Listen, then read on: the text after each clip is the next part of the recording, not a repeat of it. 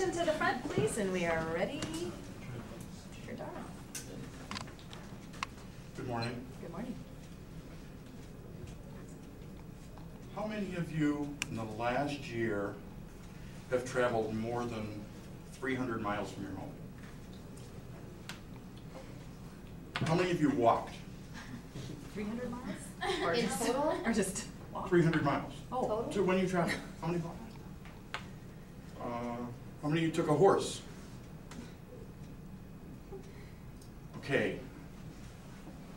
A train. Oh, yeah, one train. A car. Still not. Plane?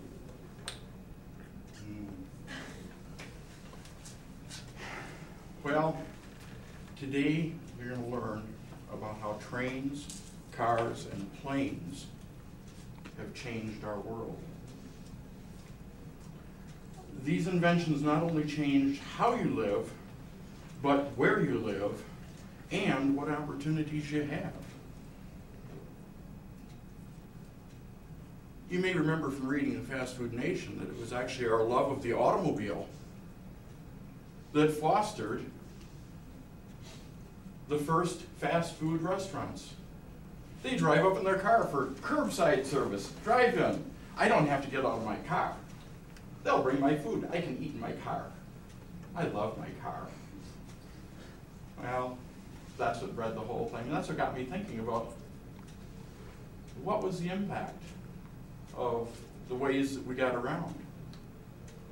How did that fold into the changes we saw in our society? Now, the changes that we're talking about have very highfalutin names. Industrialization simply means moving work into factories. Urbanization simply means cities grow. And globalization simply means connecting with others around the world and taking our marketing expertise to them, sharing our culture. Sometimes seen as good, sometimes not. My research is based primarily on two books. H. Bloomer, who was a sociology professor back east, wrote Industrialization as an Agent of Social Change. And D. Morris had a book called It's a Sprawl World After All, The Human Cost of Unplanned Growth and the Vision of a Better Future. So it all started with the railroad. Even in Phoenix, yes, this was our Union Depot. We had a Fred Harvey house. That was what they called the restaurant. It was at every major stop on the line. And what railroads did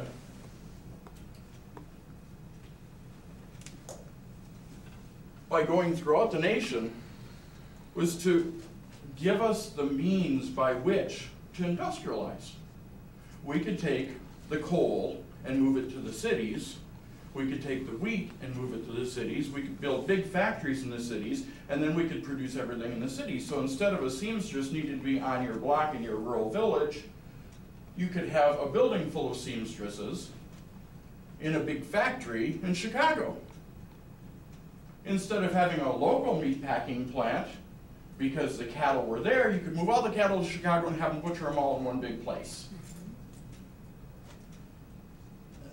This, unfortunately, had some downsides to it. It changed the organizations we work in. Instead of a local butcher, you have the factory butcher. Instead of a local seamstress, you have the factory seamstress. It changed the kind of groups in which people live, because guess what? Those jobs all moved to the city. So the people moved to the city. Social relations changed. Where you live changed. And think about it. When you moved to the city, what happened to your church? Oh, so now you're going to go to a different church. And that church isn't just those people that moved into your little local rural village. They're all kind of like you. But it's people that moved in from all over the place. So now you have this great diverse base. People start to feel alienated. disjointed. They start to not feel a part of their own community. Now, yes, we saw an increase in the standard of living. We saw an increase in productivity. We saw much more ease in travel and leisure. Because that was the bonus of the railroads. Oops, back in. Here from, let's see, this is 1908, I believe is the date on this. 1915. From 1915, this is a Milwaukee Road brochure. Milwaukee Road is the Chicago, Milwaukee, St. Paul and Pacific Railroad. It went from Chicago to Tacoma. But they didn't just sell trips from the Pacific Coast back to the Chicago area. They sold, well, there you got Chicago to Seattle or Tacoma. Oh, and then they'd sell you Oregon, Seattle, Tacoma, Portland, San Francisco to LA, LA to San Diego, LA to Salt Lake to Ogden, Ogden to Council Buttes, Council Bluffs, Ogden to Salt Lake City, Council Bluffs to Chicago. This was the way to get around. It was luxury.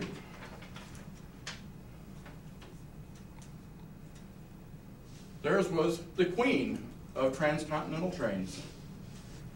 Marvelous riding ease, luxurious equipment, delectable meals. This was the cat's pajamas. Everything was there for you if you could only get to the train on time. But wait, then came cars. And with cars, my clicker.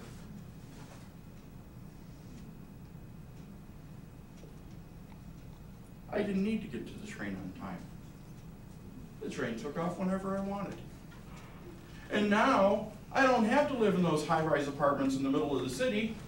I can move to the suburbs. I can have a garden. I can have the good life. Everything I ever wanted. Oh, and by the way, nowadays the average American spends 15 hours a week in their car. And that which we considered freedom is now our jail. Totaled over the year, you will spend about 5 working weeks in your car on average. Suburban sprawl. Further alienation. Further moving away from a community and into our own separate little cubicle. World. Indeed, cars brought us freedom. Cars brought us mobility. And cars brought us chains. Now, a little further down the line, and all these inventions overlap, was the airplane. Oops.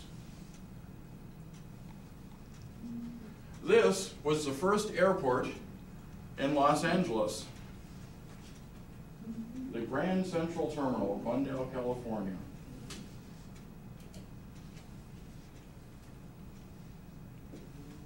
Nearest airport to LA, Hollywood, Beverly Hills, or Pasadena.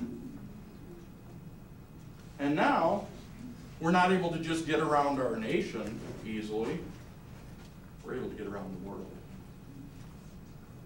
So now we're able to take those very same goods and ideas that allowed us to industrialize and put us in the urban-centric mode that we are in today, and take them to the rest of the world.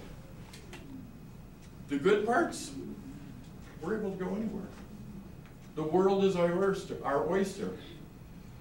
The bad parts, well, other things can travel along. So you see, in essence, the automobile, the train, and the plane brought us luxury, standard of living, and a good life. They also brought us urban blight, suburban sprawl, and the westernization of worlds that may not want to be westernized. So next time you travel, think about how you're getting there. Think about how the world might be different if that train, plane, or automobile didn't exist.